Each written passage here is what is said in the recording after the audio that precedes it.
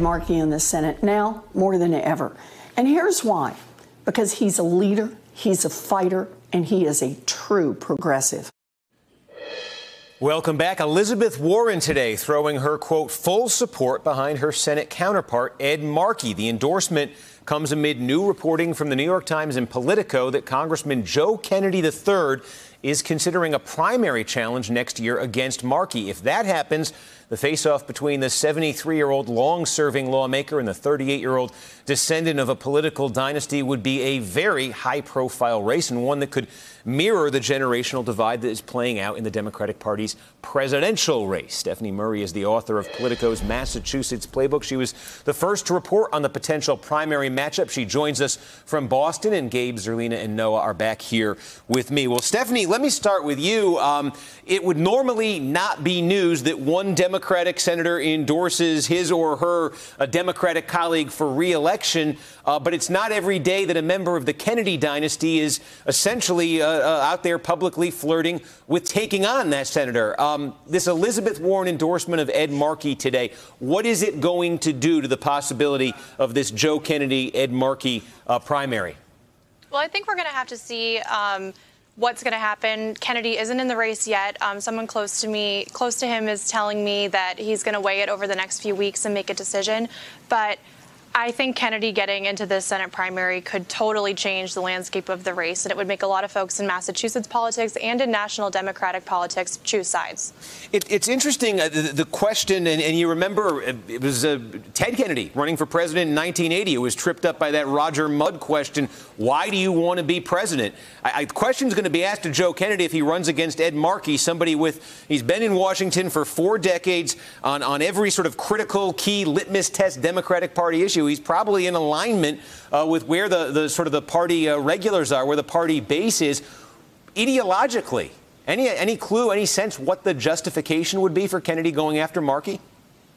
Well, it's going to have to be a generational argument if he does do it. They align pretty closely on a lot of policy issues. They're both progressives. They're both Democrats. But what you have to look at here is Markey's age. He's 73 years old. If he were to win another term, he would be almost 80 by the time he's out of the Senate, and he would almost certainly retire. And then that would be a huge giant primary for an open Senate seat. And there's so much pent-up political talent in Massachusetts that getting into this race and winning it would kind of let Kennedy kind of jump the line and get into the seat without a huge fight. We always ask this every time a new Kennedy emerges on the scene or one of the Kennedys decides to make potentially a move like this. But the name Kennedy in Massachusetts, the mystique, the political magic, is it still there? Is it diminished? Where does it stand right now? Well, a few weeks ago, kind of in the middle of July, Kennedy did a poll. He put a poll out into the field testing him versus Markey in a Senate matchup, testing favorable lines, unfavorable lines. And a source close to him told the Boston Globe that he was a little bit ahead of Markey in that poll. And for somebody who's not even running for Senate yet, I think a little bit of name recognition definitely put him over the top there. And bring the panel in. I'm curious about this. Zerlina, what do you make of this? We talked so much. You just in the last segment were saying Democrats are so focused on taking out Donald Trump.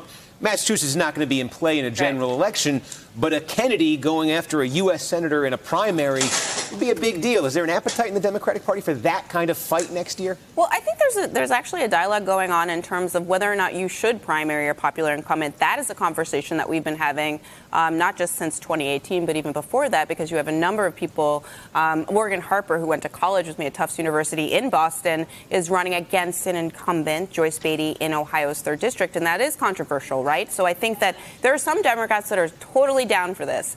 You should be able to run in a Democratic primary against an incumbent, because that's either going to push that incumbent to the more progressive left end of the spectrum in terms of they're actually going to have to fight for it, and they can't just be complacent. But also, it demonstrates the fact that a lot of these folks don't have any challengers for a long, long time, especially in Congress, not necessarily in the Senate, obviously.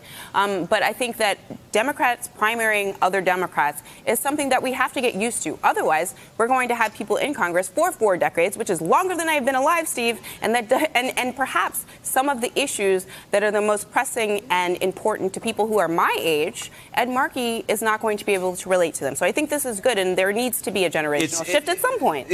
I'm from Massachusetts, and I grew up hearing stories about the Ed Markey 1984 Senate candidate. He'd been an 8-year member of the House in 84, ran for the Senate briefly, backed out, waited, got there 30 years later. But that generational component, Gabe, I mean, we do see that in the presidential race, too. 70-somethings against 30-somethings. Yeah, but not only that, we see it in Massachusetts. I'm old enough to remember the 2018 elections when Ayanna Pressley made this exact argument against Capuano in Boston, which is where these guys are from, obviously, and won. It was a generational argument, and that was a Democratic primary. We were having the same exact debate, and she won. She successfully won. That was quite a progressive district. Listen, I think a lot of people in Massachusetts are fairly confident that Kennedy would win this if this actually became a one-on-one. They think that he would win basically anything he ran for because of the strength of that name in Massachusetts right now. Obviously, we'll see how the contours of this race shape out if that does happen, but it's extremely telling that Markey went up with his Elizabeth Warren video today. She cut this, not today. She didn't do this endorsement today. It was a few days ago or weeks ago, I believe, that she did this for him. And so he's putting this out now, trying to do a show of force, trying to say to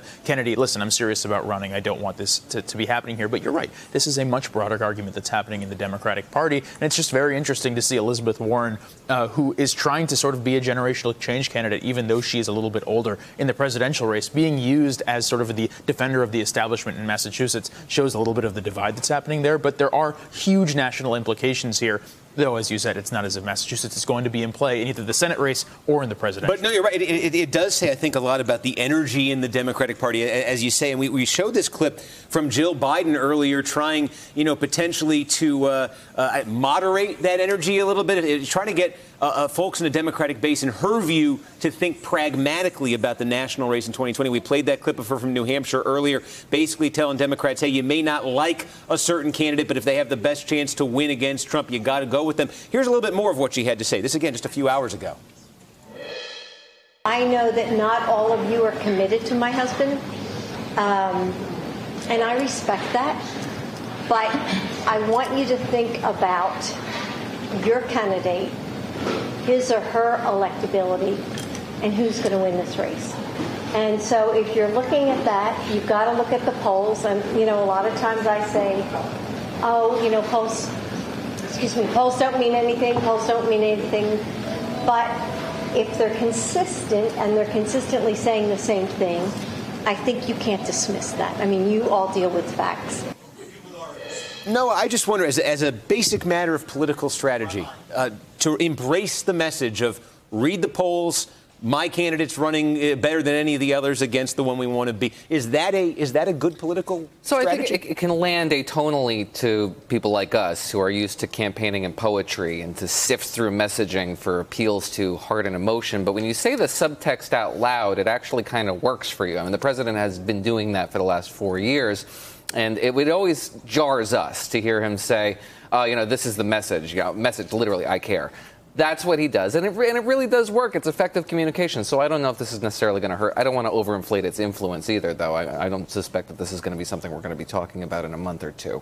But briefly to Elizabeth Warren's gamble here, I mean, this is essentially something that she's endorsing. That logic is that there's a hierarchy here. This is an institutional process that we have to abide by. I don't know how this party reconciles that message with also telling somebody who was the face of the party 2 years ago, the response to the State of the Union, that you actually have to wait your turn. All the lines are crossed here because you mentioned that Capuano-Pressley primary last year. Elizabeth Warren was neutral in that one. She didn't have Capuano's back. I think Kennedy was actually for Capuano in that one, so he closed ring. Anyway, we'll see. Stephanie Murray, this is a fascinating story. I could talk Massachusetts politics all day. Please keep covering it, and we'll have you back as it unfolds. Appreciate you joining us. And Gabe, Zerlina, and Noah, thank you as well for being here.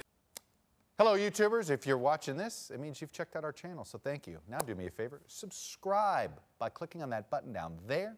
Click on any of the videos to watch the latest interviews and highlights from MTP Daily and MSNBC. You can get more Meet the Press content every morning in the First Read newsletter. If you're tired of content that you don't know anything about where it came from, you don't have to have that problem with us. NBC News, MSNBC, MTP, and the Meet the Press mindset right here for you on YouTube. Subscribe now.